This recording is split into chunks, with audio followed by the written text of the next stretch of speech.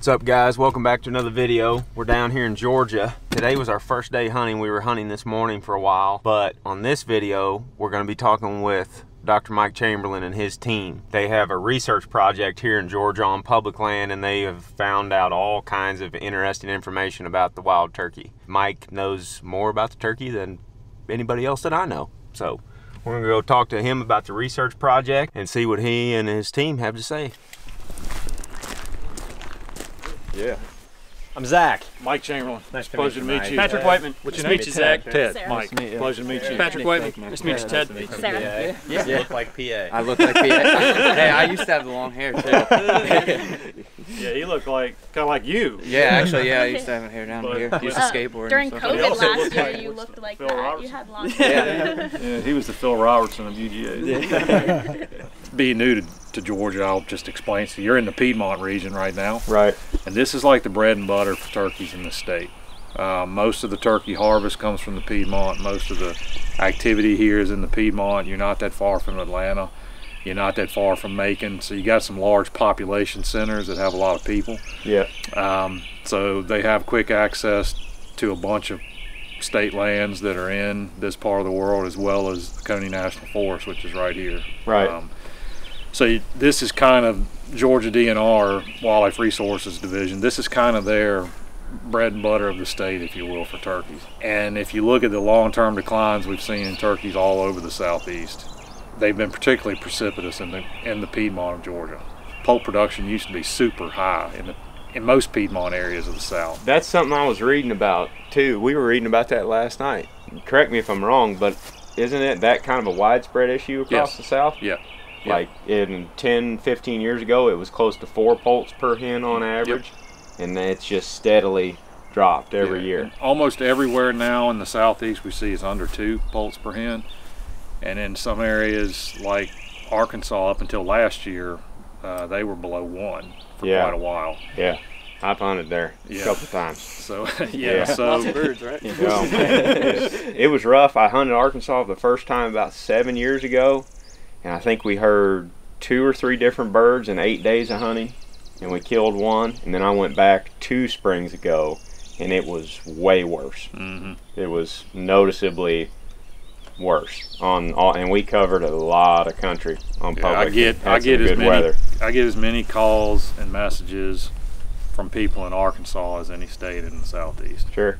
About, hey, what do we do? Right. I use Arkansas as an example because if you look across a lot of the more easterly states, you see that they're tracking on the same trajectory that Arkansas has gone on, but they're a few years behind. That's what we were talking about yesterday, and that's what I was telling Ted on the drive over here. Man, these other states like Mississippi, Alabama, Louisiana, Georgia, they're all headed, South Carolina. I mean, they're all kind of headed that direction. Yeah, but they'd all look the same. They're just on the decline that you saw in Arkansas started, at least the drop in harvest started around 2000, 2001. Yeah. For some of the other southeastern states, it's kicked forward about 6 to 8 years, given, give or take. There's some differences, but now everybody's kind of trending downward, or they've kind of stabilized with increasing hunter effort. Okay. So there's more people, there's more activity focused on the bird, but the harvest is kind of stable. Well, that it kind of tells you there's effort usually kills birds. Right. Well, if you've got more effort and you don't have any increase in harvest, then it kind of tells you that you have an issue there. Yeah. So just lay it out for us. What is the whole, what's the overview of the project on this WMA? Like, what are your goals and what are you doing? And then we'll go out there and look at the individual stuff and learn more about it, because I'm a layman. Sure. So the bottom line with this work is we being the Georgia Department of Natural Resources, Wildlife Resources Division, they are trying to get information on turkey populations in the Piedmont of Georgia, which is where we are. Given the recent declines we've seen in abundance and productivity across the South, which has also affected this part of Georgia, the agency's trying to understand what factors are influencing those declines, and then what do they do about it. So this study, which is now in its 5th year, is work that's focused on really two primary things. One is providing the agency with detailed assessments of gobbling activity. And that's what you're using the song meters for. That's right. That's what we'll go look at in a little bit. Yep. So the gobbling activity, as you know, as a turkey hunter, gobbling activity is a primary determinant of hunter satisfaction. Yeah. So we want to hear birds, right? So the agency is keenly interested in trying to make sure that season frameworks are set in a way where folks are going to hear birds gobbling. But we also know that gobbling activity is affected by things such as hunting activity, hen reproductive behaviors. So we're also trying to link the gobbling data to these other things that we're measuring at the population level. So that's one aspect. The second would be just a really keen focus on reproduction in this bird, nest success. And you're tracking hens to do that. That's primarily what we're, as far as the tracking we're doing is primarily hens. We do track some toms as well, but it's mostly hens. And the idea is simple. You put these GPS units on the bird. They wear it like a backpack. It collects locations every hour, as well as a roost location every night. So we know where these birds are spending time. We know where they nest. We know when they start nesting. We know when they start laying, so we can track that. We know when they hatch or when they fail. We can find the nest quickly and figure out what the cause of failure was. And then if they're lucky enough to hatch, which most don't, but the ones that are lucky enough, we can track those broods and figure out where those hens are taking their broods, what's the habitat structure there. Is there a way that we could create other areas on this landscape that are attractive for brooding? Sure. That's the type of information that the agency's looking for. And then ultimately, what we hope to be able to do is to provide the agency with a model for trying to predict, okay, here's what we have now, here's what we're looking at right now in 2021. Where are we going to be in 2030, 2035, 2040, moving down the road? Sure. And how do you know if a hen has failed? Will you see like the pack won't move for a period of time if she's gotten, you know, killed or something like that? Yeah, so basically, as you can imagine, like, so she's wearing this GPS unit and it's collecting a location every hour. So there's a little bit of wobble in the data, if you will. There's about an 8 to 10 meter accuracy, give or take. So there's a cluster of points on a map that's, super clustered. Right. And we just assume that she's in the center of that. Right. And when you get there, these folks, they're working their tails off. They're downloading data from these units constantly. And that allows them to understand, okay, well, she's here. She's been here for 14 days. Now suddenly she's gone. Okay. Well, she failed. Plug it into a handheld GPS unit, the coordinate for the center of that cluster, and you walk to that spot. And usually you're within some short distance of where it's at. Sometimes you walk right up to it, and other times you've got to hunt around for it a little bit. Yeah, I got you. But that allows us to figure out nest fate. So if she leaves the nest prematurely, which for a wild turkey would be prior to about 27 or 28 days, usually something is up, and you can locate the nest as quickly as possible. Then you can determine if it's successful or unsuccessful. So if the eggs are, pipped or not. Gotcha. And sometimes if it's confusing, we'll go out and do the brood check anyways, like, just to make sure, like, hey, we're not exactly sure the nest looked like it, could be successful, could be failed, but that window's short if it happens to be. Like, if it fails on, like, day 26 or something, then you're kind of like, well, we better go out the next morning and see if she's got the pulse with her. Then you're basically turkey hunting without a gun. Right. That's what I was going to ask you. You get in underneath them early in the morning. Right. See if she's on the ground, and if she is, then almost assuredly she has a brood with her. Nice. Versus roosted in a tree. So sweet. So that work starts, we start trapping in January, and I say they start trapping in January, and they're at it constantly until, the 1st of March. We're in this period now where, it's constant data downloads, trying to figure out when these birds start laying and incubating, because then you're keeping a constant eye on all of your sample of hens. When is that time frame for around here? Is it? Right now we literally just saw the kind of explosion, so we had all of our hens together on our other study site, and they were really all balled up, and then they just scattered everywhere. We had 2 distinct groups of hens that were on top of each other, and like we went out on Saturday expecting it to be nice and easy like it has been, and then just poof, Yeah. everyone's all alone and separated. Anybody now. laying yet? Because it's getting to There's be about a that couple that time. are acting like it. Yeah, No. peaks for this area, what we've seen in the previous 4 years, and from work in South Georgia just before this study, is typically around the first week of April. You see a huge pulse in laying activity, and then our peak in incubation is around April 15th.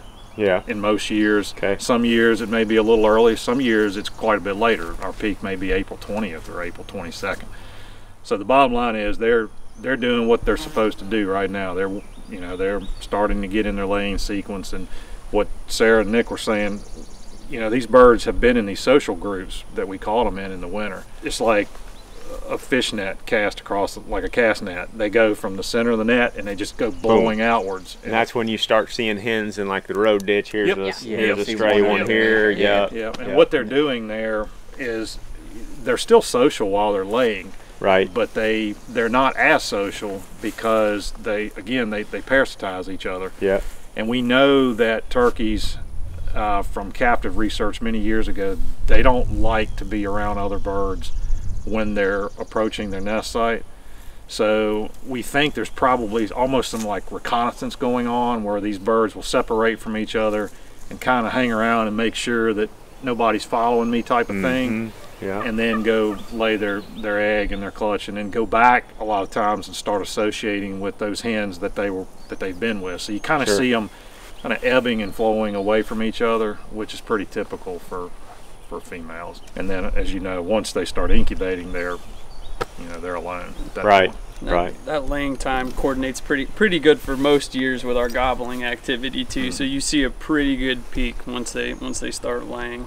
Gobbling activity going up. Yeah, and that makes sense. I mean, you've got a lot of competition at that time.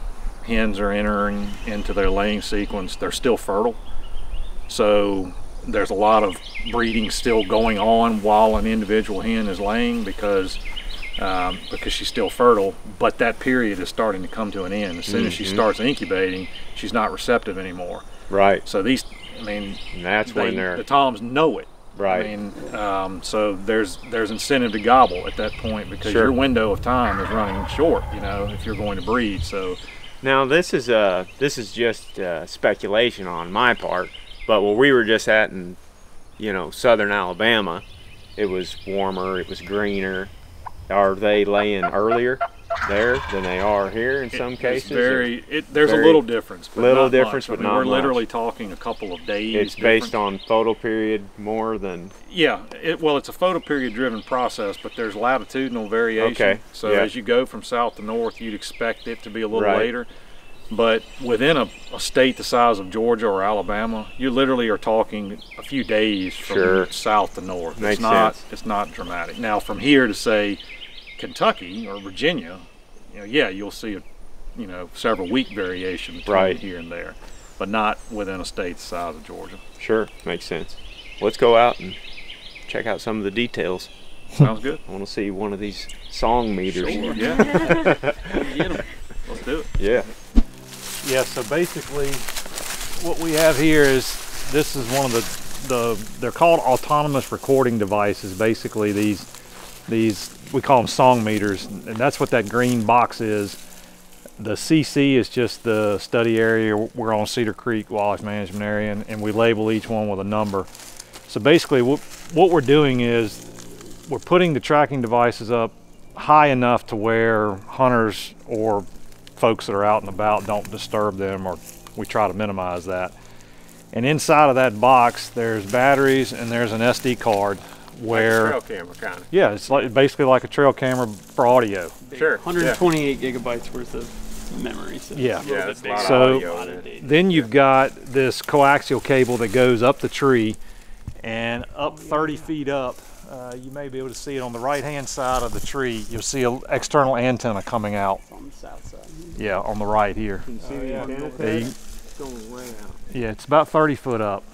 And what we're doing that for is to put the microphone up above the mid-story vegetation that's here, because what we're trying to do is, so it's called sound attenuation, this notion that a bird's on the ground, he's gobbling, or even in the tree he's gobbling, that gobble is carrying through the environment and it's being ripped up by all the stuff that's around it. So by getting the antenna up higher, you reduce that, so we can get extended range from the external antenna. We can hear birds farther. So that's why we do that. So what the graduate students do is every few weeks they come in and they download, basically take the SD card out, change the batteries, take the SD card back, download the data onto external drives, and do that from March 1 until June 30. And you end up with literally terabytes of data. Sure. Because what these things do is they record all ambient sound. So every sound in the environment is on that SD card, whether it be a turkey or a cardinal or a crow or an owl or whatever it is. Then what we do is we take the data at the end of the season and we run it through, essentially, it's called a convolutional neural network. It's basically machine learning, if you ever know what machine learning is. Basically, you train it to identify what a gobble is. And this is new, right? You were telling me. Yeah, we just developed you guys this. didn't use We that. just developed it. This is the first year we've implemented that. We used to use a program called Raven Pro, which is through Cornell Lab of Ornithology, and what it did was go in and say, like, a gobble happens 700 to 1250 hertz, like on a spectrogram. Okay. So it would go in and it would pull out every single sound from that range. And what you would end up with is all sorts of noises, crows, owls, anything that falls within that range, it would pull it out. But when you looked at it on the spectrogram, it has, a gobble's got a certain, like, what we call sound signature. It kind of looks like a sideways triangle where it fires off first, and you get this peak from 700 to 1200 hertz, and then it kind of tails off towards the end. So what Mike was talking about, the neural network, what it does, it actually looks at the pictures. So it's kind of like with the trail cameras, how they've got them sorting out deer. Like it's essentially doing the same thing. I just trained it. Well, I had some help, but we trained it to recognize that picture, and so now it pulls it out. But like using the old software, we'd get like 1.6 million detections, of which like 30,000 would be gobbles. The new stuff, we get like, let's say 250,000 detections of like 60,000 gobbles. So like our time, so essentially it used to take us a year to process one season's worth. This past year, I processed everything we've ever collected from 2014 to 2018. So like we've essentially now, once we get the data, I'll put it into the neural network, and within a month or two after the season's done, we'll have results. We'll have it's been absolutely game changing. So what the neural network does, one, it's more efficient at detecting sounds in general that could be a gobble, and it's better at teasing out. I mean, we're getting more gobbles, and we're getting less work. Yeah, I think a little bit more. It picks them up a little bit farther, I think, than the old software did. A little faint gobbles, which the range we typically Derek Colbert, a study that you guys did back in 2015, found, and he played recordings of a turkey. He had it on like a Fox Pro and went out and checked distances and where the software, and it was like 205 meters, I think, or something, like right around a tenth of a mile. I would beg to say that we've gained half of that, probably with the new. And it also depends on where you're at. Like here, our topography is relatively flat. We're in the piney woods. Like the distance here is probably going to be a little bit less than, say, if I was on one of those ridges like you were on this morning, where it's wide open. Like our range is, when you got that, the microphone is actually above the upper story, where they're roosted, then I think we get a lot. Yeah, one thing you'll see in these Piedmont forests too, and you'll obviously have seen this driving around, is prescribed fire. If it's implemented in these stands, you tend to see that the mid-story is a lot shorter. It's not as thick as this is. So in certain more open stands, more, like Patrick was saying, where the topography lends itself, you get quite a bit more distance from the microphone than you normally would. So it really just depends on the terrain and the vegetation. But when it's fairly open, I think we're getting, pretty good information. I think the most intriguing part of these devices is what you guys have done on those private land studies, or like what you would say is a controlled site where there's no hunting. No hunting, No hunting, and then you have it out here on public land, which this WMA opens Saturday. Is that what y'all were saying? So you guys have drawn some pretty unique observations looking at that data. It's pretty clear. Hunting activity, particularly heavy pressure like you see on this site, dramatically reduces gobbling activity relative to non-hunted Does sites. that happen like immediately, or does it take it a day or so? I would say even a little bit more than a day or so to speak. Okay. I mean, what we see is about, I would say, 10 to 12 days. I mean, it starts dropping immediately. just Like, but you got to talk stepping like down. what kind of magnitude, right? Like, it starts, instead of trending upwards, the season opens and it will start going down. But as far as where does it hit like its lowest that we're probably going to see, I would say it's about 2 weeks after the seasons open up. And that's coincides with your harvest too, right? Like on these places, your cumulative harvest is going to be within that first week, you know, what is it, like 70% of the birds most birds are killed within the first 2 weeks, and really the first week and a half or so. Patrick just said something that's an important point. You know, on these sites, particularly for the work I'm doing here in the South, gobbling is supposed to be trending upwards well into April. Because hens are just starting to incubate or go to nest. Yeah, that's right.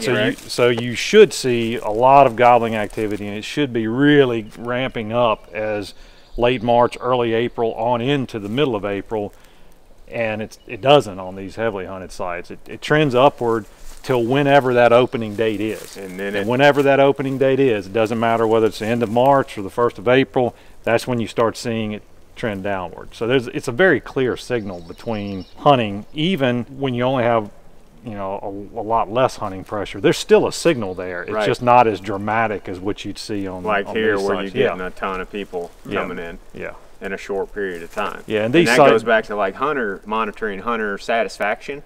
Yeah. Was like hunters are usually, they're not necessarily, you're measuring satisfaction by the amount of birds heard. Sure. So a hunter feels like they're satisfied if they go on a hunt and they hear a turkey gobble. Sure. Yeah, and that hunter satisfaction, as that meter starts to drop, is also going to drop in that 2 weeks. Yeah. So. And it's very clear when you talk to hunters that use this site and other sites that I've worked on that were heavily hunted, when they see, I mean, we're turkey hunters. You know, you guys have been out, you've seen the lack of gobbling activity. Seasons have been ongoing for a bit here. I mean, the hunters will tell you these song meters are a pretty accurate reflection of their experiences. I mean, it's not like we're not hearing anything and it's been gangbusters for everybody else. Sure. I mean, they are frustrated, which is part of why we're doing the work. Frankly, I mean, hunters, we've expressed those frustrations to the state agencies. And the agencies respond by doing this type of research so that they can maintain sustainable populations of the bird and ensure that we're happy with our experiences doing that. And as we talked about before, that's a tricky balance, and it doesn't always work out, but that's the agency's goal, because they need us to be out there. They need us to be in the field. And hunters have to pay. We're the economic engine that drives the ship, you know. So they want us to be a field, but they also want to make sure we're satisfied. And more importantly, they want to make sure that the resource is sustainable, and that all requires kind of a tightrope walk, if you will, from the agency's perspective. Well, as far as using this and measuring the effect that hunting pressure has, that's real cool, real unique. Yep. And like you touched on a minute ago, the process has gotten way more efficient for you guys now. Yep. So this may be something you can replicate other places. Yes, absolutely. And we've got the unhunted site, which is in South Carolina, which is the Savannah River site. We did 4 years at Webb Wildlife Management Area in South Carolina, and then are we on year 4 or 5 here now? Year 5 here. So we've got it already on a good bit of sites in the Southeast. We have a small subset from Louisiana. The bottom line is, until we developed this neural network, it was valuable, but it was so time prohibitive that sounds like it. That it, we were providing the agencies. We were providing agencies with information a year after the fact, if not longer. I had an army of undergraduate students that worked for me that 10 to 12. That were constantly doing this stuff, and now we can process this information very quickly, which now opens the door for being able to do this at a much broader scale. You still have to have man or woman power. You still have to have people that can be in the field like the graduate students are, but the time associated with doing this is now dramatically less than it was just a few months ago. So I think now we're in a position where we could use this technology to capture gobbling activity at a much broader spatial scale, which frankly is what I think every agency in the country, but particularly the Southeast, would want to have that information. Oh yeah. Because even if they don't have it and they've never had it in their own state, that is a piece of information that you can take to a hunter and say, hey, here's what it looks like in my state on these different sites that are exposed maybe to different hunting pressures or whatever. And you can use it to inform your public. And what I've noticed through my own work, turkey hunters, we're a pretty passionate group. Oh yeah. And we cherish being able to chase this bird, but we're also information starved. Like, you want information, you want information, you want information, and that's information. Having gobbling activity in your state at a scale that means something to me as a turkey hunter, particularly given what you focus on, which is traveling and experiencing new places and seeing birds in different environments, having some a priori knowledge of, hey, here's what the gobbling activity looks like in this state, to me would be invaluable. Oh yeah. You can have an expectation that way. Yeah. Your expectations are reasonable. You know, if you were interested in traveling to different places and you wanted to understand, hey, here's what the playing field's going to look like this week on these different sites, and you had that some type of information, it would be valuable. You're always going to be hamstrung by the fact that, you know, the gobbling data on this particular site is a reflection of this site, the turkey density, the male harvest, the hunter effort, and it's always going to vary across sites. But to what we were talking about earlier, and this is where it gets into like hunter opinion, you know, and a lot of you guys watching this feel the same way, but we see the same thing. Yeah. You know, but when you guys do it and you actually put numbers to paper, then you can take that to the state agency that manages the bird. Then we can move forward, we can make progress. Versus us just being like, versus us just being like, we're not exactly. Yeah. Maybe you should try harder. No, I mean, they want to do stuff, you know, the agencies do, and they want to, like you said, they want people in the field, they want turkeys to hunt, they want all those things, they want the same thing we do. Yeah, you also have to understand, you know, from the agency's perspectives, you know, they have a certain amount of money that they can allocate to wildlife research, and depending on the state that you're in, you know, turkeys may not be, you know, I gas to say this, they may not be the priority. You know, there may be other brush fires that are at the top of the agenda, and turkeys are number 4 or 5. And what you realize with the type of work that we're doing here, it's costly. It costs money. These things, that setup is about $1,000, about $1,050 for that setup. You have to buy batteries, you have to buy SD cards, you have to have people that are willing to go, you know, collect the information and process it. The GPS units and the other equipment that we're using, I mean, they're over $1,000 per unit. So this stuff costs money, and the sad reality is that the students actually are the least expensive part of the project, because we can only pay graduate students a certain amount of money, which is well, we won't go there, but it's ridiculous. But that's the reality that we work under in academics. So we can only pay these folks a certain amount of money. So a lot of the money is just in the consumable, you know, like these supplies that go out in the environment or go on a bird's back. It's costly, but when you break it down, some of this stuff is not really that costly for what you get out of it. So like these song meters last for years, and the company that manufactures them has an excellent warranty. If there's a defect or something, they replace the unit, often just for the cost of shipping. So bottom line is, some of this stuff, once it's purchased, can be used, you know, for a number of years, over a bunch of different environments. Exactly. A bunch of different situations. Yeah, and those are actually used to collect data on all sorts of vocalizations from a number of different species. We let the quail lab at the university borrow them during the off season, and they're, you know, counting covey counts and calls on them. So these things are actually used. Bats and stuff. Really? Yeah, bats. Yep. We don't do any particular bat work. Those actual units right there are used about 8 months a year. Oh wow! Continuously, and they're you know, they're like the Energizer Bunny. That's a quality product. I mean, nice. So one of the biggest unknowns in the turkey world is how many of the damn things are out there. Right. Yeah. And I was just reading a book written in the 1970s earlier this morning. The researcher, who's a famous researcher named Lovett Williams, he said, we don't know how many turkeys are out there. We're in 2021, and we still don't know how many turkeys are out there. And he actually says in this book, he said, you know, until we figure this out, we're going to be hamstrung forever. And my gosh, you know, almost 50 years later, we still don't know how many turkeys are out there. And there's a reason for that. It's hard to figure that out. It's hard to estimate turkey abundance at a broad scale because they live in weird places. So like, you know, you don't just drive around Georgia and see turkeys everywhere. You know, Rios and Merriams and Goulds that live in more open environments, you can do a little bit better job of counting them, but you still, it's coarse at best. Well, Easterns and Osceolas, they live in areas you can't see them. So one of the ways that we're trying to estimate abundance is when we catch these birds, we put colored leg bands on them. And each color sequence has, like, so this bird would get 2 bands. One would be white, one would be blue, right? So basically each bird can be identified based on a photograph. Basically like running trail cameras for deer, right? You're looking at this deer's antlers and you're going, those are the antlers. Yeah, that's buck number 6 or whatever it is. That's that 8-point with the kicker on his right, G2 and whatever. Well, that's exactly what these bands are providing us. So we have trail cameras all over our study site. We're getting pictures of these birds, but we also have the more critical piece of information is we have GPS data on these birds. So these same birds are carrying GPS units. So not only do we know if we get a picture of them or not, but we know where they are. And that allows you to create a detection probability. In other words, we knew the bird was there, but we didn't get her picture. Or we knew the bird was there and we got 2 pictures, 3 pictures, 5 pictures, whatever.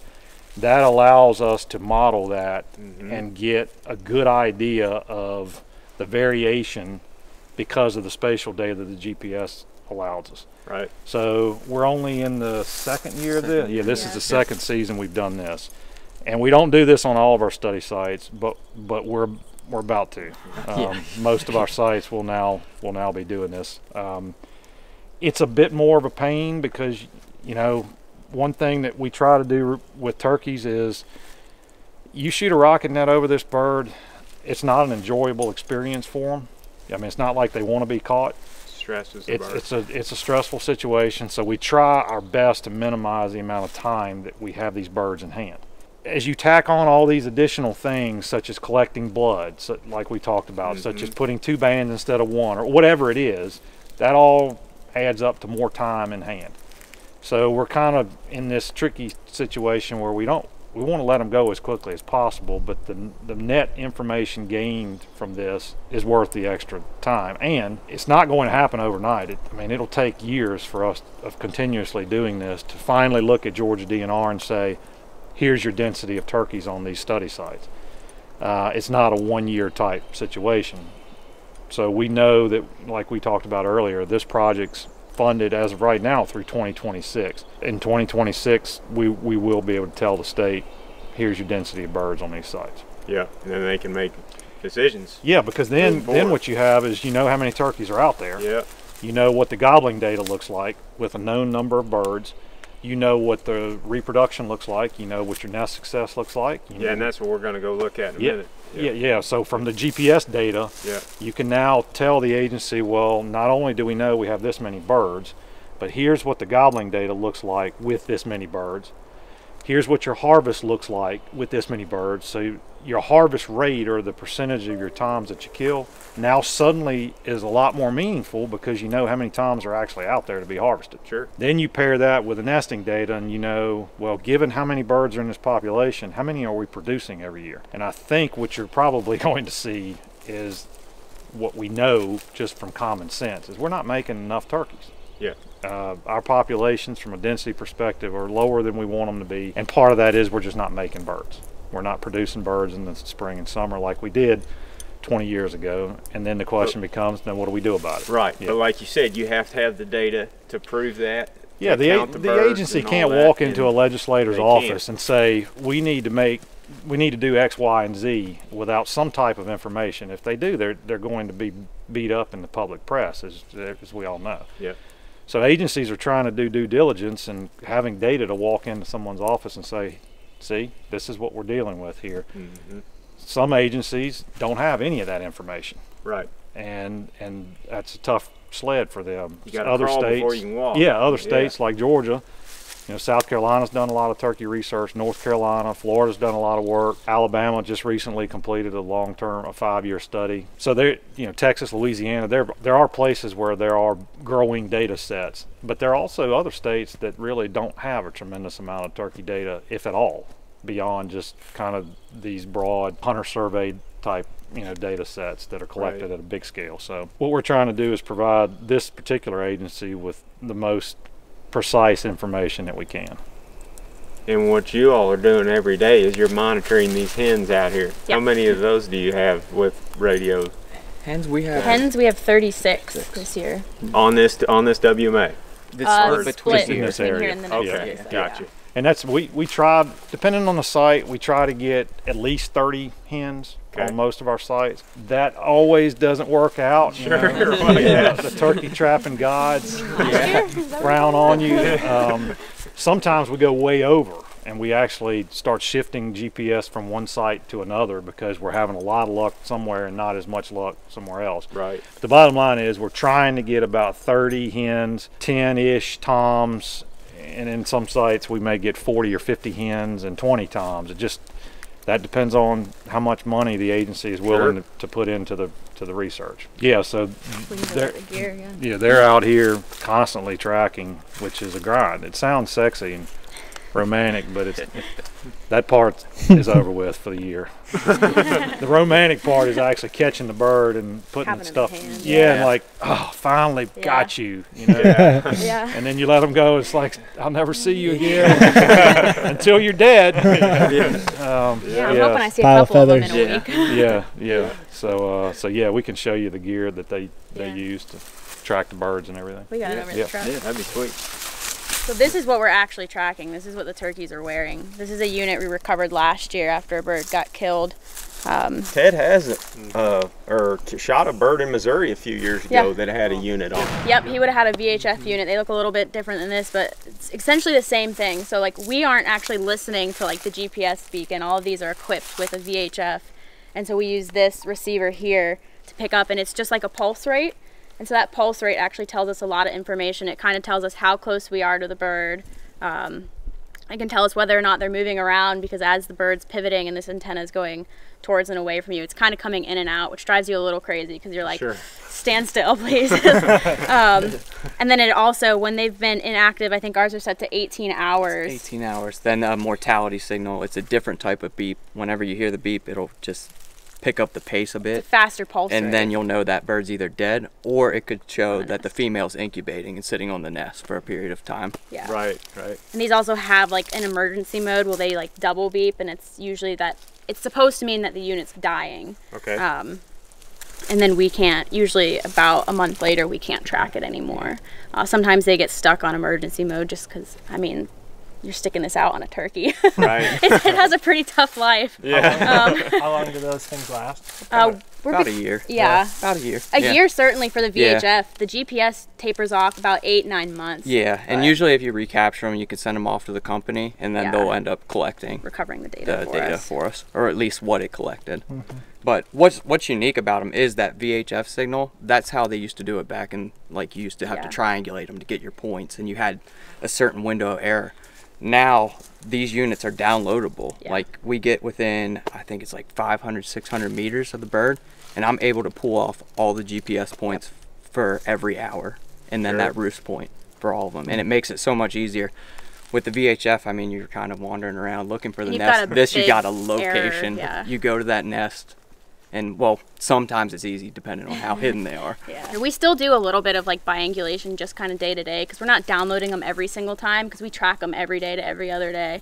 Every day once they're started on a nest, but you just kind of usually get 2 points where you can hear the bird from, so that way you can kind of tell if they're moving or not, whether or not they've jumped around. It just helps to, like, with the big hardwood bottoms out here, it's like, okay, well, I know exactly where you're at. And do you have any close? Yeah, we have 2 that were here this morning. So we've been standing here talking now. So what's the? Well, I can run you through this. Yeah. We just flip it in. Each one has a unique VHF signal, and then each has a caller ID. So when you download it, you can pick up which individual you're looking at. So what number is it? We've got 272. This is what it looks like. I'm blocking the frequency column, but Sure. Yeah, go ahead. yeah. We don't want to You can see the ID. It's just frequency is what we got. 272? 272. Yeah. There she is.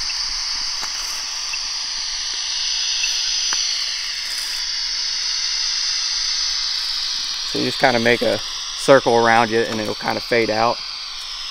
And then where it's loudest, so about right there. Yeah. Down in that bottom. But what you're able to do is you got a gain on this, you can adjust that. And you'll hear that signal get weaker, and you're able to pinpoint her much better. Because now I can't hear her back of me at all.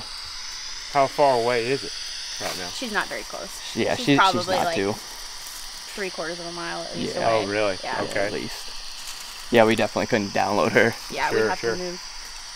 Yeah, I can see why this is a time-consuming process. You literally got to go do that for Yeah. every single bird, Yeah. chasing them We've all got over. Omni antennas that you can throw on the truck, which kind of helps. So you can flip it on while you're driving down the roads, you know, and then you'll hear a beep and you'll throw it in park and get out and then figure out the direction. So We also We have also have this big 5 we have a 5 element. element that allows you to get like It gives us a little bit more, more reach. range, Yeah. yeah. We don't have to get as close to do the download sometimes, especially if we have like a nice high point. We definitely use the topography to our advantage. Like I would never like stand in a hardwood bottom with this on a hen that's far away because it's going to come in from every single direction. Gotcha. So signal can bounce off of everything from the trucks Yeah. to buildings to just whenever like, it was deep loud like that, bottoms. you could still hear the beep kind of Behind back that's kind of bouncing around, and when you turn it down, you're able to get like more of a Yeah. direction on it. Sure. So That just comes in with practice. I Yeah. mean, once you do this for a while, you kind of learn, like, okay, no, that's just bounce. She's actually this way. Yeah. Sometimes it even when- gets us. but- yeah, well, once you get down in some of those bottoms that have so much topography, I mean, it's Yeah. just going everywhere, and you're like, Right. where the heck is this thing?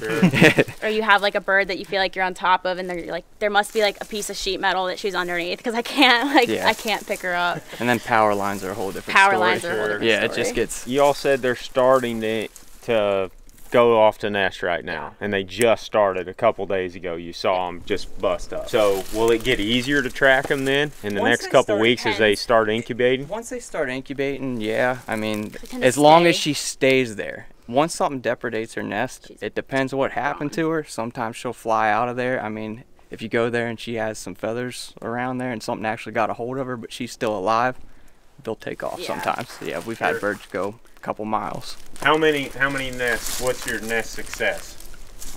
You know, on average, is that even a question? Yeah. Yeah. So It's basically, on our study sites, on this study site, it has ranged anywhere from around 18 to about 28, 29%. The average across the southeast right now, from East Texas all the way over to North Carolina on all of our sites, is about 20%, which means that about 80% of all nests fail. As you go out into other areas like Rios are more precipitation driven. So in some years, it's literally 0% nest success in dry years. And in super wet years, you may see 50+% nest success. So basically, Rios are kind of boom and bust. When it's boom, they make a lot of birds. And then when you go up in like Merriam's, you see they tend to have pretty high nest success, 35+% on average. But they live in a different situation. Yeah, exactly. So you have nest success, but you also have winter mortalities that are important almost every year. So you lose a segment of birds that we wouldn't lose in the south. And we don't know with goulds. Goulds are the most poorly understood subspecies for sure. Yeah. Is there a way that you measure then poults, like after they hatch, then you go out there and find them? I think it's about every 5 days we'll go in. Initially, we'll go in and we'll see if we're not sure if the nest was depredated or not. We'll go in and we'll check and see if she has poults with her. And from there, it's till day about 10, 14, they'll ground roost. We have these transmitters set to come on at 5 a.m. It's so much less invasive if you just walk in there in the morning and she's on the ground and not in a tree. But then day 14 on, it's actually pretty cool. You get to track in and you can see the little poults sitting in the trees. Yeah, it's really cool. That's the best way to count them too. Yeah. I mean, as soon as it gets daylight, they're in the grass. You're not Yeah. gonna count them. sometimes you hear them. Yeah. We try not. There are ways you can estimate poult survival, like individual poult survival, but you have to go in and disrupt the brood and then mark the birds. And I'm not a fan of that. So what we do is it's a little more coarse in that we don't know exactly how many poults survive the first month. In some cases we do. In some cases we'll see them and say, okay, she's still got 4 with her. So 4 out of the 10 she hatched. But most of the time we're just concerned with, did she have a brood that made it to the end of the first month? And then they ended up, and even before 1 month, they end up in bunches. You know, they amalgamate with each other. So you might have 2 or 3 hens that all have poults, and it's hard to separate one from the other. So we kind of, in the turkey world, we kind of think, you know, once they make it past the first month, they're in pretty good shape. And that's typically what you see. Is if they can get through the first few weeks, you see survival dramatically increases as soon as they can roost off the ground. But certainly after a month, I mean, they're growing rapidly, you know, and after, you see turkeys as y'all are moving around, as they get a few months old, they're almost indistinguishable from the hens. So at that point, we think things are pretty good, you know, from their perspective. The problem is there aren't many that make it to that to that stage, at least in the southeast. Yeah, like we were saying a while ago, average is right now are around 2. Is that right? And they've dropped. Well, the poults per hen is less than 2 in most states. Yeah, and within a brood, the average brood size is about 3 to 4. So if you start doing kind of the math and you extrapolate from there, you have, for every hen in the population that's observed, there's about 1.5 poults out. You know, if you think about that from her perspective, so you can't have a half of a poult, right? So 1.5 poults on average is not even 1 surviving female being added into the population each year. Does that make sense? You'd have to have 2 poults per hen to have a male and a female be in the population. So at less than 2 poults per hen, she's not replacing herself on average. Instead, what's happening is, at least the female portion of the population is slowly declining, and that's consistent with the data. Yeah. One thing that we see that's different, and this could go down a rabbit hole, so stop me, guys, if I go too wild here. But I'm from Missouri. Our season comes in around the 3rd week of April every year, and it's designed to come in at around peak nesting or just over the peak. Yep. You can harvest 2 birds in the state, but you can only shoot 1 turkey in the first 7 days of the season. Right. So that pushes, you know, that spreads your harvest out a little bit more. And I had no idea, but I was looking at like the harvest data in Alabama, for example, and I don't know what they killed last spring, but what is it, like 16,000, 15,000? That's what the telecheck numbers, yeah. Yeah, in Missouri they killed 50,000 birds a spring. And it's been that way for some time, and I know there's widespread declines down here in the south. I mean, that's why a lot of us come down here, is to hunt early in the season before our seasons open up. But you can kill more turkeys down here. Yeah. You can kill more turkeys, but there's fewer turkeys killed than there is up there. Well, couple things. Yeah, that is a loaded question. Yeah, I mean, we can. There are varying ways that states estimate kill. Some states, like Georgia, has a telecheck system where you're supposed to, you know, register your bird within a certain time of you harvesting it. Some people do that and some people don't, right? Yeah, Georgia is really nice because we were talking about that last night when we were at the hotel. Yeah. Because we could look at like the county by county harvest data. We could even look at the individual WMA harvest data. Yeah, so you can kind of track real time, you know, here's what the playing field looks like. Other states have different systems of doing it, and what you'll see is that most states will publish an estimated harvest. Okay. And what that is that's some combination of something they know and stuff they don't know. Right. So we know that there were X number killed.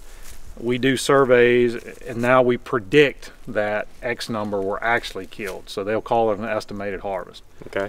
So I would just say that to caution people that when you're looking at harvest data, pay attention to that. If it's telecheck data or some tagging system, it's common sense to think you wouldn't call in a bird you didn't kill, right? I mean, why would you register a bird that you didn't kill and not be able to actually harvest your bag limit? So in my eyes, that's kind of a known harvest. You know, we know that many birds have been taken.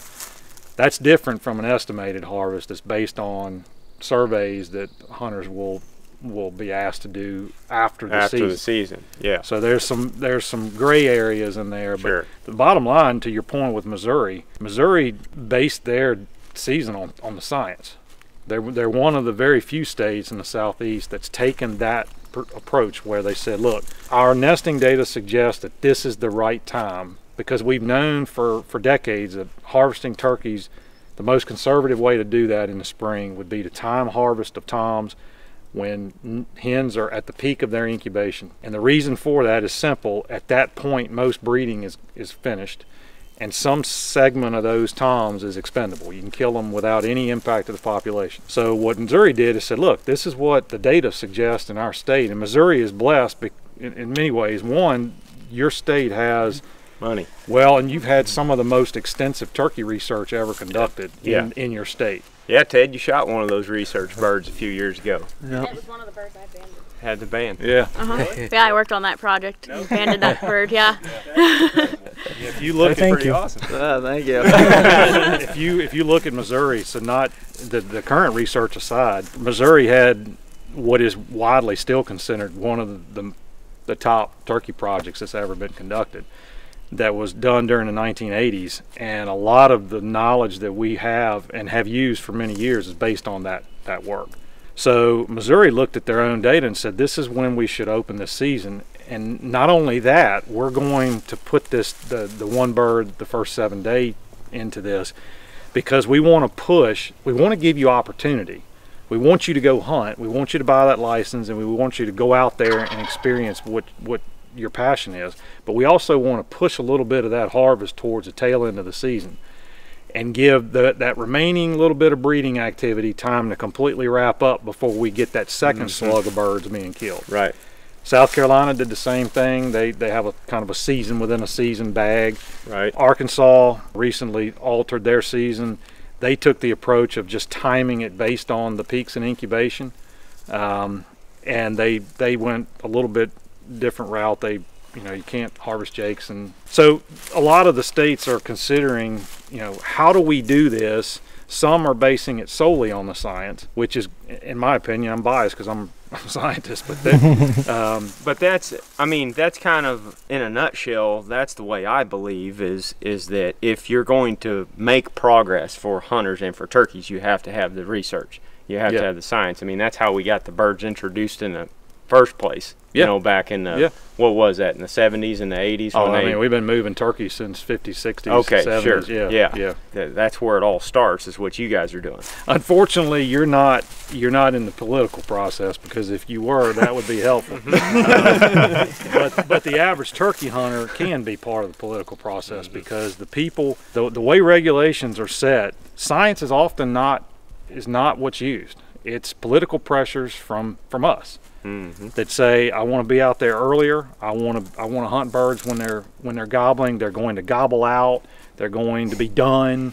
So let's go hunt March 15th. And that's just reality. And unfortunately, we went through this boom with turkeys where we had birds being restored everywhere across the South, and everything was good. Times were great. And right under our noses, those populations were already starting to decline. We just didn't realize it. So we went through this heyday where it almost seemed like you couldn't kill too many turkeys. So you saw states just liberalize their seasons, give us more time. Decision makers would cave to the political process and say, well, we've got this vocal person that wants the season to be moved earlier 1 week. We want the youth opener to be 1 week early. We want these things, and there were plenty of turkeys to support that. Yep. And now we have a situation where we have declining populations. We have more hunter interest, that's a great thing, like we've talked about. You need people interested, but you have to have a resource that's sustainable. And now you're seeing states that are like, well, wait a minute. The science has always suggested, the science hasn't changed. Right. The science has always suggested that the way to do this most appropriately from a biological standpoint is to time your harvest when your hens are in peak incubation. And if you do that, again, you can kill some percentage of your toms and it's irrelevant. Dominant toms, it doesn't matter who it is, because at that point the breeding is pretty much complete for the year. And if you do have some limited copulations, some limited breeding. It's not all of your hens that are doing that. It's only a segment of your hens that are doing that, say for second or third nest if they lose their first. So the science has shown that for years. It's just that we collectively everybody, every turkey hunter we talk to, even amongst ourselves in our group, we've probably all got differing opinions on, like, every state we go to is like, well, what is causing this problem in this state? It's like, well, it's this, or it's this, or it's this. But in reality, the only way to know is to do what you guys are doing. Yeah. Like that's. Yeah, and you know, I've said this before. I think there's truth to it, or I wouldn't say it. But we as hunters, and we do this in our day-to-day lives outside of hunting. We try to identify one thing in all of our lives. And I just said this on a podcast recently. It was I kind of look at this as a coach's view. So I try to look at turkeys from a coach's perspective. In other words, when we watch ball games, we focus on who has the ball. If we're watching football, it's who's throwing it or running it or catching it. If we're watching baseball, it's the pitcher and where it goes in the field. And what we don't realize is coaches, he or she, they stand there and they evaluate the entire playing field, and they let their position coaches handle everything else. That job is so that they can see how everything is interacting together, because their objective is to win the ball game. And I think as turkey hunters, we get too infatuated on watching the ball, when we need to take a bigger perspective and say, well, all of those positions on that field are important. They're all influencing turkeys. Predation, habitat, disease, harvest, you name it. All of that's affecting turkeys. Every ball game is different. Defensive from back, state to exactly. State, yeah. So every ball game is different. Yeah. So in this particular spot in the state, you might have some disease issues that are not problematic in the next county for whatever reason. So if you get caught on watching the ball, you're constantly chasing the ball. Yeah. If you look at it from the coach's perspective, then you see the big picture. And again, I have to force myself almost on a daily basis to do this, because if you take that perspective, I think you realize that there's no smoking gun, there's no one thing. It's all these things that are interacting together. And it's all people really interacting together. I mean, it was a tremendous effort for all those years to get those birds reintroduced to these places.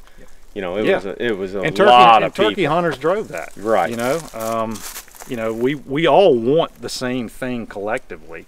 We want to go out and hear turkeys and be successful and have fun and spend time with our friends and family and whatever. But you got to have a sustainable population of birds to do that. You know. Yeah. One other thing was the burning, wasn't it? That we wanted to touch on. And I guess we could touch on it real quick. Of course you did. Yeah. Here's the deal. We see this when we go and hunt places, like where you find high habitat diversity, water, you know, in a creek bottom with a nice pretty hardwoods, and then you have a burn section along the edge, especially in the south like this, in some sort of an open area, clear cut or a little green field or something, all right there in that one spot, there's turkeys. Yep. Pretty much, period. If you go walk out in the middle of a giant burn, you may not run into as many turkeys. That's exactly right. Or it doesn't have to be a burn. It could just be the middle of a pine forest. Yeah. You know, they have to have these things. A mosaic. Yeah. Right. And I heard you talking recently on that podcast you did with the fire guys. Yep. About small scale burning. Yep. And like the scale of the burn is what's most important. And man, that makes so much sense just from hunter observation. Yeah. Like you see turkeys using the edges of burns. Yeah, and what the telemetry data clearly shows is these birds, when a stand in their home range is burned, they almost immediately go back to it. Most birds will reoccupy the stand within 48 hours. You don't displace the bird on the landscape. They come right back to it. And the reason they're doing that is simple. Fire desiccates insects. Yeah. And it allows everything that's laying there is just dead, but still forage. Right. So they're scarfing up things along the edges of these fires, but they don't look across a larger fire and think, I want to walk over there. They stick to the escape cover that's on the outside. So we see about 250 yards. They use a band of about 250 yards around the edge. Where we killed that bird yesterday. Keep that in mind when you're hunting, guys. Yeah, no, that's where I'm going with this. You know, we're always trying to help hunters, and where we were hunting out in Alabama, that's exactly where we killed that turkey yesterday. Yeah. I mean, and as what we've seen is that as the scale gets larger and larger and larger, you see less and less use of the interior of the fire. It takes months for them to just go back to that center. So if you kind of take a square or a rectangle and it gets bigger and bigger and bigger, at some point you don't have turkey habitat anymore in the center. Your goal was to produce habitat, but in reality what you've done is you've made a buffer around the outside that's turkey habitat, and everything else is not for this season. Now by next year it's good. The point being, scale matters. It's not just the timing of the fire, you know, whether you're February, March, April, or whatever, but it's how big it is. If you're willing to go smaller, that's better.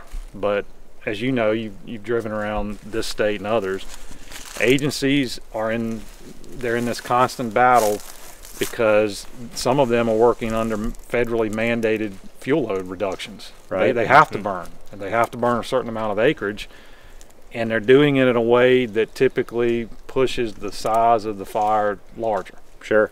Yeah. And because I mean, they're trying to be efficient with their time and their money and people. Yeah, they have limited, you know, man and woman power, and they have limited money, and they have limited burn days. Yeah. And you stack all that together, and it's like, well, 3,000 acre burn certainly isn't ideal, but that's what we're going to do. And of course, hunters, and I get it. I don't blame hunters for being concerned about that, because the science suggests that that's not the best way to manage the landscape for this bird. Sure. The agencies are in a tricky situation when it comes to fire as well. I definitely, when we were in Alabama though, we saw a lot of really good habitat.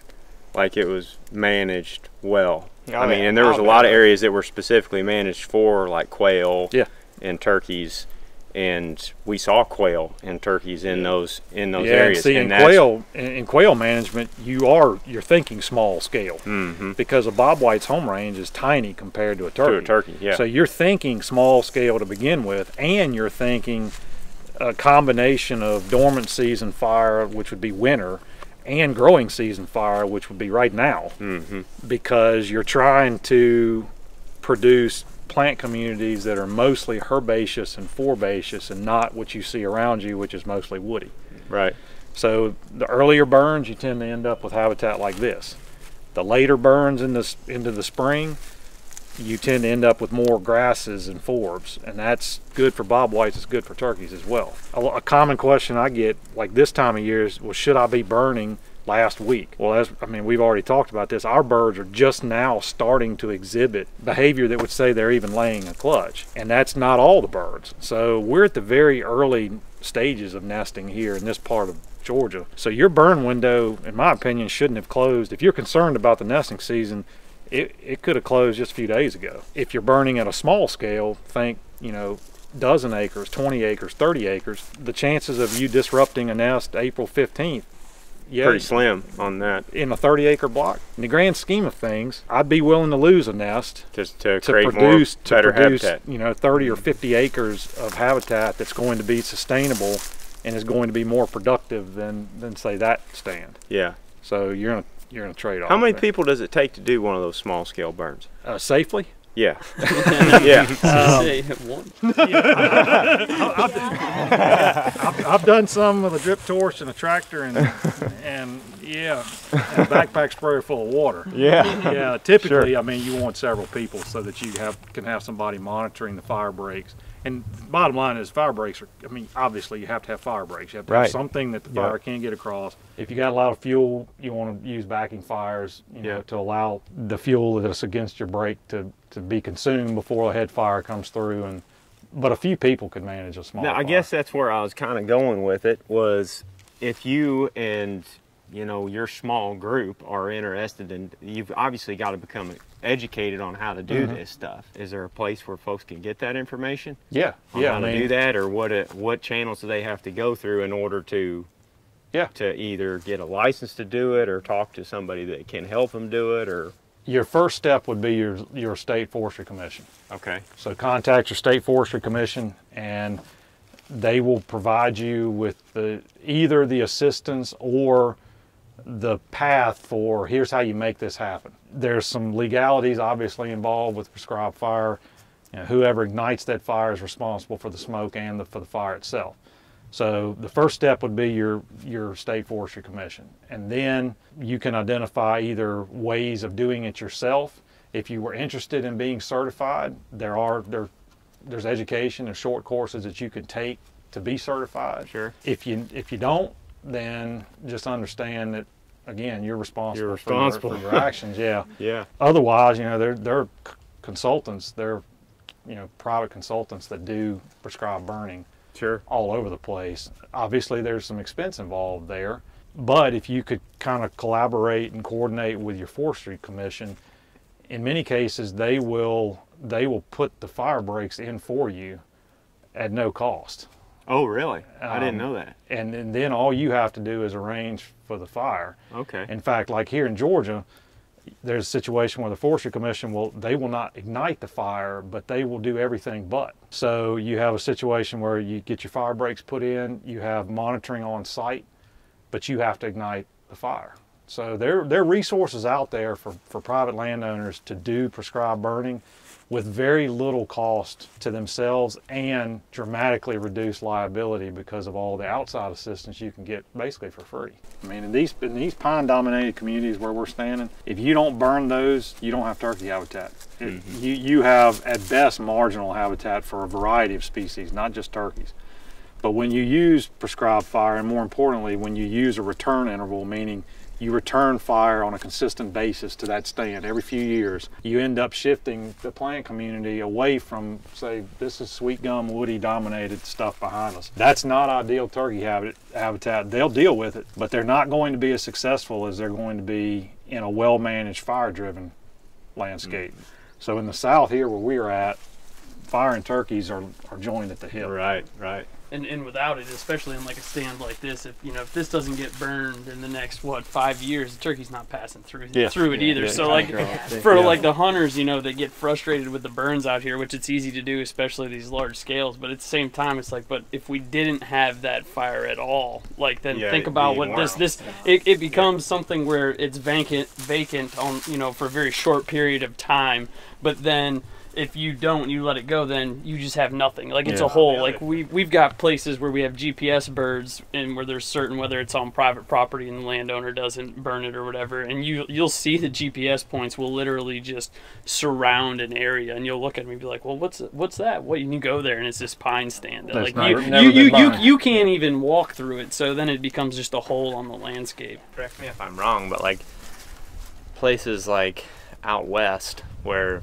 drier climate, when they don't burn or when they make burn, they try to not let stuff burn, that's just building fuel, which makes fires way worse. So like a small scale prescribed burns are better than no burns at all, because then all of a sudden you've got fuel and then things get out of hand. Yeah, and what we've seen, we've actually been fortuitous. We've had turkeys marked. We had a group marked in Texas when a wildfire just exploded, the Possum Kingdom fire back in, I don't recall the year, but the fire scar was what you see out west. There was a complete reduction of canopy in some of that parts of that scar, and turkeys stopped using it and did not resume using it because the trees were gone. Sure. So when you see these catastrophic wildfires, they can't always be prevented from prescribed burning, but reductions in basal area, which is tree density, how many trees are standing there, and reductions in fuel load, that's how you prevent those issues. And wildfires, wildlife, species in general, or many of them are resilient and they can recover from situations like that. But when you've got a bird that sleeps in a tree and the trees disappear, trees down. That's not problematic. That's problematic. Yeah. I mean, there's places in Colorado where you'd think there'd be turkeys, but there's places that are just, the trees have been gone for years. Yeah. And they're not there. Yeah, actually, that's one of the bigger problems facing Rios in certain areas is the loss of roost habitat. Right. And when you start getting up in the panhandle of Texas and into Oklahoma and Kansas, and you look at the loss of cottonwoods. It's dramatic. And turkeys. What's the reason for the loss of cottonwoods? Just people? No, there's disease issues, and basically cottonwoods they're a riparian type species out there. So once they're gone, how do you get them? They're gone, right? So What you see, like in the South, you can grow cottonwoods almost anywhere here because the soils are wet enough. We can do that. But out west, it's not that case. So you basically have the loss of cottonwoods, where you've got these riparian zones that have turkeys, and then there's not just all cottonwoods. There's a particular one that these birds are using, and there's one right down the road that for whatever reason they don't use. And when you get rid of the one, you'd think they just go to the other one, and they don't do that. So yeah. Anyway, that's Rio specific. Moral of the story is that if you're a turkey hunter, wherever you live, you need to get up on habitat. You know, you need to learn about trapping in your area, which educating you guys did on these things too. You guys did a podcast on predators and trapping and stuff, so we don't have to go in all that on this video. We'll just link to that podcast where you guys can go and listen to it. But I mean, I know that's my issue. When I travel to all these different states, I know more about my home in Missouri, but whenever I'm traveling to these different states, we've hunted what 3-4 different environments in the last 3 weeks. I mean, this is totally different than where we just came from. It's not if you go to the mountains, you know, 2 hours up the road, it's going to be completely different than the Piedmonts. Well, we've taken enough of y'all's time. I think we ought to let you guys get back to work. What y'all are doing is way more important than what we're doing today, which is just lounging what you're doing is going to educate people about what's going on and communication. Yeah, a year ago, nobody would have done that. So, hey, man, there's value in it. That's what we want people to know.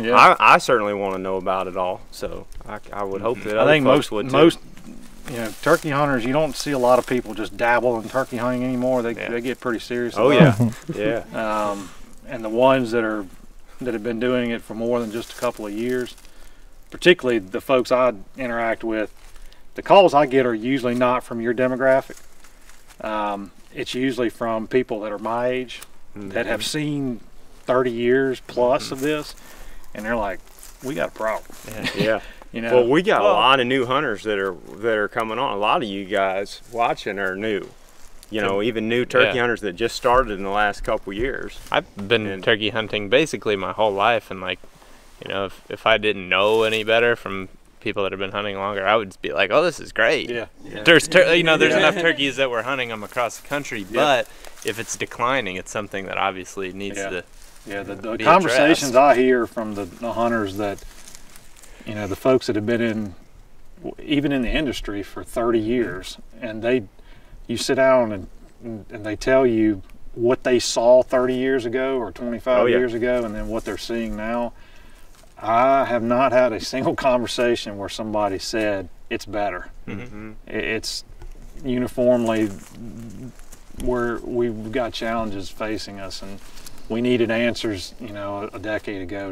And it's only going to get harder too with the sprawl of cities, population of people. So we got to get our hands dirty. Is what you're saying. Nobody's making any more land either. And that's a and in some places, you know, it's not so prevalent here where we're at in Georgia, because this is a pretty rural area. But as you drive around here, if you just kind of pay attention to the number of houses that are stuck back in these little parts of the world like we're standing in, and then you go somewhere like I just came from Florida, where you know, the state of Florida, if you're an Osceola hunter, you need to be thinking about the loss of habitat, because southern Florida is disappearing into a suburban urban matrix. Right.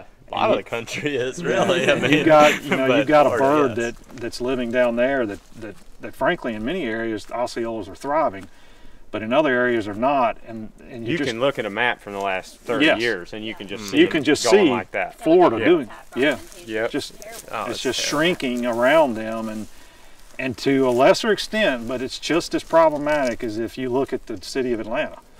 And you just go back 20 years ago and go to images on Google Earth or something, and you look at the footprint that Metro Atlanta had now compared to today. I mean, you know, 20 years ago compared to today, it's unbelievable. And all of that suburban sprawl is taking turkey habitat. Right. And other species, not just turkeys. In general. You know, so yeah, we've got challenges ahead of us, and we're going to end up, I mean, we're going to have to all realize that we're going to be managing for this bird in less habitat every year forever. So we have to do a better job with what exactly. You're going to have to. We have to do better across the board with every little thing that we can impact positively, we better do it, because we're not making any more land, we're not producing as many turkeys, and we're not going to. We're going to have to do a better job with the footprint that we've got to work with, or otherwise 10 years from now the conversation's not going to be, well, how do we reverse this? It's going to be, well, now we're in a really tough situation. What do we do about it? Like we were talking about earlier, do you force states, or states forced to make dramatic changes to their regulations, like you see with some of your western big game species, where there's so much demand and there's not enough resource to support that demand. We got to change course before we get there. Yep, that's right. What are a couple of quick things that come to mind that just anybody watching this can do this spring or even today that would help, if there's anything that... Every time I'm asked that, I give the same answer. If you are a turkey hunter, pick one spot that you hunt, that you have a family member, a buddy, an acquaintance, whatever. Find one spot of land. If you own it, great. Yeah. If you're a landowner, use the science and use what we know is out there to help change something positively on your property. Even if you own an acre or 10 acres, 50 acres, whatever. But most of us don't own land, right? So we're in a situation where, well, what impact can I have? Find one piece of property and do something. Try to convince that person to do one thing, just right out of the box, that would positively impact turkeys. Maybe they need prescribed fire. Then help them. Maybe they need, they've got some early successional grassland that just went in an easement or something and it's poorly managed. Help them. Try to push the narrative on every little piece of property you can impact. And if every single one of us that turkey hunted did that, we'd move the needle. We'd actually have a positive impact, because we would go from being thousands and hundreds of thousands, of which a very small percentage made an impact on the land, into all of us were making an impact on the land. And if we did that, my opinion is, I think we'd see changes. There are local sportsmen's groups, there are entities, organizations, and groups that you can get involved in that will allow you those types of opportunities.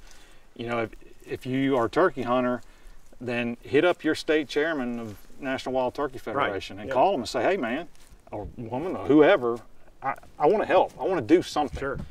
And put it on their plate and see if there's an opportunity that they can identify to help you get involved if you don't have other options, you know, to interact with landowners. But I've asked this a lot of times. I've asked turkey hunters, I've asked friends, do you know anybody that owns land? And it's almost always yes. It's like, I've got an aunt that owns 12 acres. Well, what's Auntie do with her 12 acres? Well, it just sits there. Well, do you think you could convince her to do something else with it? It's a pasture that she leases hay cutting rights out. She makes $200 a year off of it. But would you pay Auntie $200? Well, yeah, we'll pay her $200 and let's convert that into warm season grasses.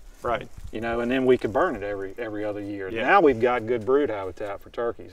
So the point is, I think if you just picked one spot, if we all just picked one spot, and we tried to make a positive impact, that we'd make a difference.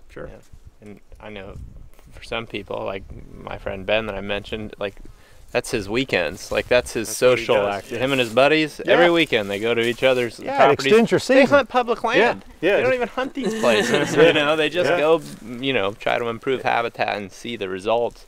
And I've been amazed just to see, like, it extends your season. You know, like, pretty cool. So like in 2 weeks, I'll start strip disking on a piece of property that I don't own it, but I can have impact on it. So I'll be running along plots that I'm going to plant for deer for the summer, and I'll start disking those. Well, I'm also strip disking some other fallow areas where all I'm trying to do is create brood habitat to stimulate the seed bank. So does it make a difference? Well, I see birds using it. So, so yeah, I mean, you know, I'm constantly thinking, well, how do I extend my season? I'm not just turkey hunter, I hunt everything, and I love to deer hunt, so I'm thinking about deer all year. Well, at the same time, I'm thinking about, well, what could I do right now that would impact my turkeys next year? You know, what can I do? Habitat. The future of this bird rests on private land. I mean, most turkeys live on private land, so if we don't... Oh, there's way more of it than public. Way more of it. You know, so we get into a rut of being critical of the agencies with their management. You realize they're managing a tiny percentage, small percentage of what we could impact. So yeah, we're going to have to identify ways to work with private landowners and encourage them, and sometimes incentivize them to do things that they may not were going to do with their land, such as convert that Ani's pasture to warm season grasses. Well, if you also told Ani that she could cut hay on that and make more money, or she could do periodic hay cuts instead of cutting fescue 2 or 3 times a year.